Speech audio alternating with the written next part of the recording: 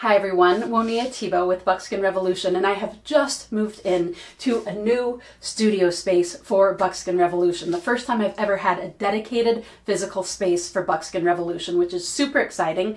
Just finished a video giving you a little behind the scenes tour of the studio and the things I'm working on here. But I also wanted to share that when I moved in, I discovered that there was a little flaw with the space, which is that the screws holding the doorknob on are too small and they pop right out through the doorknob. So hardware stores were closed. It was Labor Day when I was working on this and I didn't have capacity to go out and get bigger screws, but what is Buckskin Revolution about if not ingenuity and finding ways to make the things that you need with the things you have available, right? Well, what have I got available here at Buckskin Revolution? A whole lot of amazing leather. So I'm going to take you through the way I am going to do basic home repair, in this case fixing a non-functional door handle with some bark tan deer hide, because you know, why wouldn't I? Which reminds me of one of my favorite road trip stories. I was on a trip with a couple friends and we were driving to a primitive skills gathering in Arizona called Winter Count.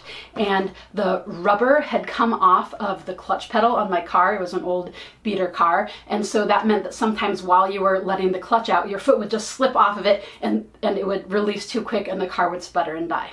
So in order to give it more grip so that wouldn't happen, I wrapped a bunch of buckskin thong around the clutch pedal so that you could push on it without sliding off. My friend thought it was hilarious and was telling everyone at the gathering how I had fixed my car with buckskin, which was a bit of a stretch, but still, it definitely did the job. So today, fixing a door handle with bark tan leather, because you knew a video like this would be coming, right? So these are a couple of lovely, flexible, softened, bark tanned elk hides, and they still have some crunchy places along the edges where they were so dry that they didn't fully get the tannins in there, and so they're a little bit stiff and a little bit of rawhide in the middle. Not so great for leather, perfect for what I need them for now. So I'm just gonna nip off a little bit of the crunchy bits here, basically making a wide washer. So I'm just cutting 2 circles out of the stiffest part of the hide, a good deal wider than the hole in the door handle. So there's one.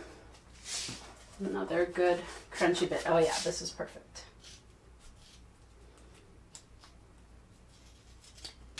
And now I need to punch a hole for the screw to go through. So I've got my little handy dandy hole puncher and plastic mallet and pad for punching on so I don't damage my beautiful freshly refurbished desk.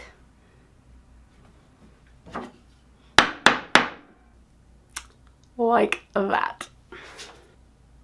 Now I just thread the screw through the hole and put the door handle back together with that so that the stiff leather will not let the screw pull through the larger hole on the door handle. Kind of got to hold it on the back side to make sure that it stays in place.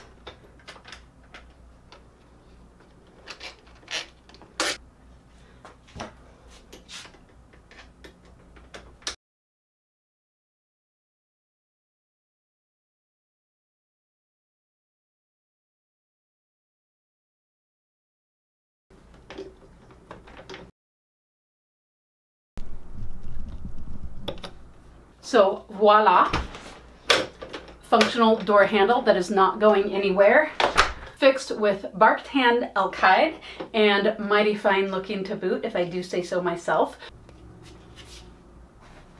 So there you have it, home repair with naturally tanned leather 101. Probably wouldn't recommend it for plumbing, but you know, go crazy and report back. Thanks so much, everyone. Also, please check out my website, www.buckskinrevolution.com, and the Fall 2020 online skills gathering from Buckskin Revolution.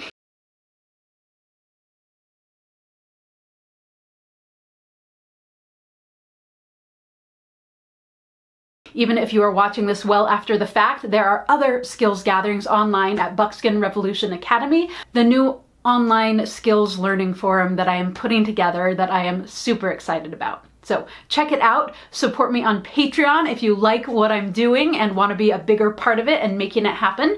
And yeah, thanks for joining the revolution, everyone.